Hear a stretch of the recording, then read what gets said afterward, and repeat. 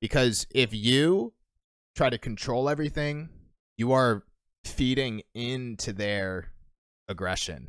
An aggressive player wants you to play defensive, wants you to play passive, and wants you to control because they can ego challenge you, and that's their comfort zone. So what I want you to do is like adapt a... All right, we're going to do Nalia. Been going in and out of Grand Champ 1, Grand Champ 2. Feel like I'm playing well, but games feel inconsistent.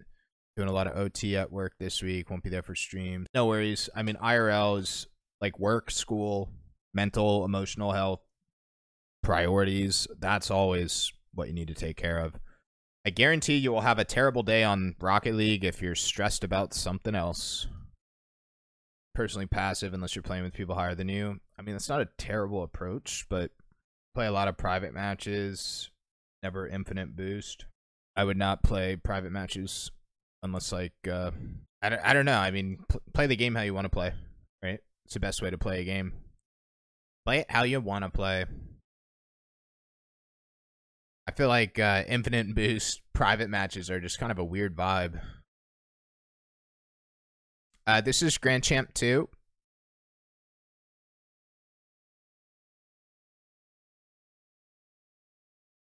That's a good cutoff challenge. I mean, so far so good. We haven't had a ton of ball control like for you and the teammate until now. Like the opponents just kind of came out pressing pretty hard and we get our first ball control play and we score, which is great. Like to see that.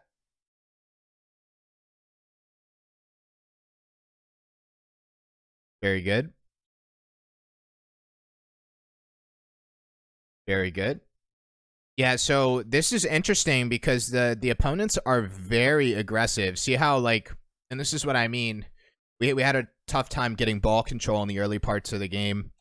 And like we get demoed, we go for this, and then immediately that player's up for the ball, right? And then we go for our play right here. And yeah, our touch gets away. But like, I'm shocked that their second man is immediately up for the ball. So your opponents are very aggressive.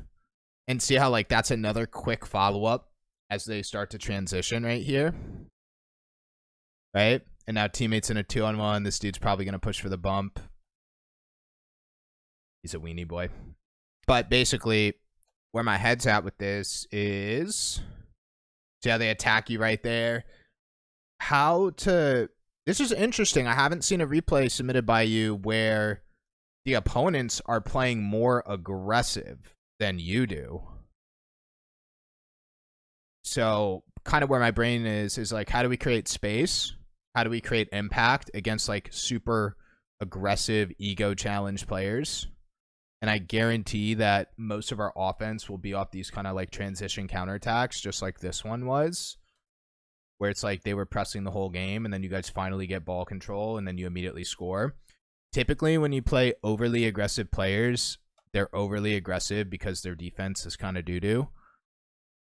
So, well, that's just where my head's at with this. I kind of like this because we could have this like adaptation mindset for when we run into situations like this.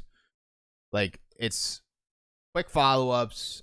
This is what the opponents are doing. Quick follow-ups.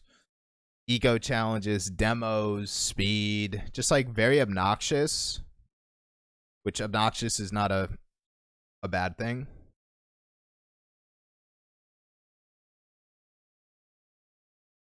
See, they miss, and then, yeah, we should have shot that. Okay, so off the bat, and I'll try to show some examples. What I want you to try to adopt is... If you run into opponents or your teammate plays like this, so it's either the opponents you're playing, fast, follow-ups, demos, mechanics, speed, ego challenges, if that's like, you know, you could feel it. Nalia, you're at a high enough rank in this game where you can feel that these opponents are annoying. That's a nice way to say it. Or if your teammate plays like this, what I want you to think about is... mirroring. So basically you're mirroring their playstyle, because if you try to control everything, you are feeding into their aggression. An aggressive player wants you to play defensive, wants you to play passive, and wants you to control because they can ego challenge you, and that's their comfort zone. So what I want you to do is like adapt a mindset where you're thinking, oh, you're aggressive, we'll take this. And it's same thing with teammate. Like if your teammate's super aggressive, don't try to play super defensive, because I guarantee that will not highlight their play style. Like you want to tap into the pace of the lobby. If players are playing fast, don't try to play a different speed. That's like the easiest way to think about it. I'm going to try to show examples for you, but I really like this. This is a concept I've done with teams called mirroring, and the whole point is to make the pace of the lobby feel good. And people will be like, what feels good? Like it's just a feeling, like where you're comfortable, where you're reading things. So like don't over control, play fast, boom the ball, demo, cut. I want you to pace, okay? Try to show some examples of like what I want you to do. Get in there, boom, good, right? Just boom. Because remember, like the opponents, their kryptonite is defense. Okay, that's why, especially in the Grand Champ ranks, Grand Champs who play overly aggressive because they're afraid or are inconsistent on defense. So like I've talked about this concept before here, field progression greater than ball possession. Like just prioritize getting the ball out and getting the ball downfield, because the opponents will most likely make a mistake. Right? A little bit of ball side rotation, yada, yada, yada. Now they're stacked goal line. I'd love to see you turn on this and ego it. Right? Like we didn't have enough ego in that ego challenge. That's fine. I think this is good for like player progression with you, because that's how you win games. You do not win games in Rocket League by playing smarter. Like it's kind of like play harder. Like keep the intensity up. I just think we're a little bit like we're trying to adopt like a counterattack play style against this team, which is effective, but I'd rather see this this mirroring play style. Simple way to go about this, Nolly, it's a mindset. If they're aggressive, you're aggressive. If teammates aggressive, you're aggressive.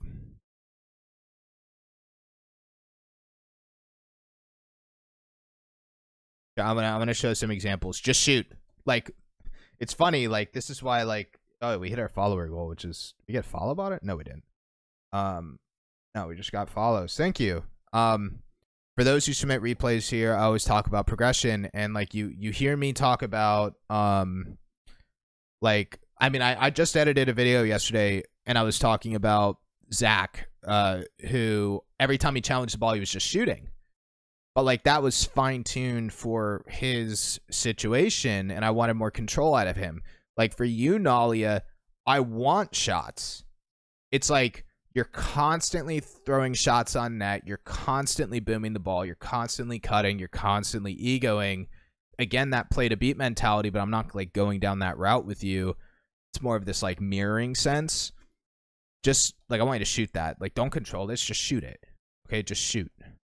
Not that we're gonna score, but it's like instead of having like one really good control play, I want 5 so-so shots on net. So like your whole ideology is you want to put so much pressure on these opponents, force them into the defensive half that, you know, over time they make that simple mistake and you get an easy goal off it. I would say over everything, this is like a mindset. There is gameplay elements tied to it.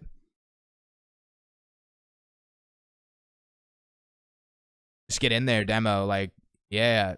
I mean, I would have loved to have seen just like a drive challenge demo right there, but good cut right here. Just like it's constant attacking. And I kind of want you to feel like you leave a 5-minute match and you're just like, oh my gosh, that was such an obnoxious lobby. Like it was just all over the place chaos. I mean, we're still going to secure the dub right here, which is great. And like you'll still fake, you'll still play passive, don't get me wrong. But overall, Right, this is good defense right here. I wouldn't change this.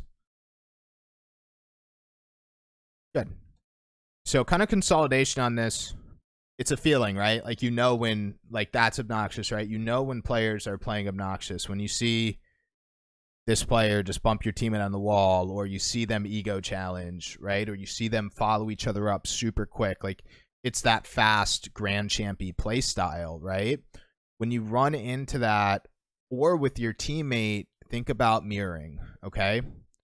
These players don't want to play defense, so get them on defense more. And you're going to get them on defense by just hard clears and shooting and a little bit less control. It's a mindset.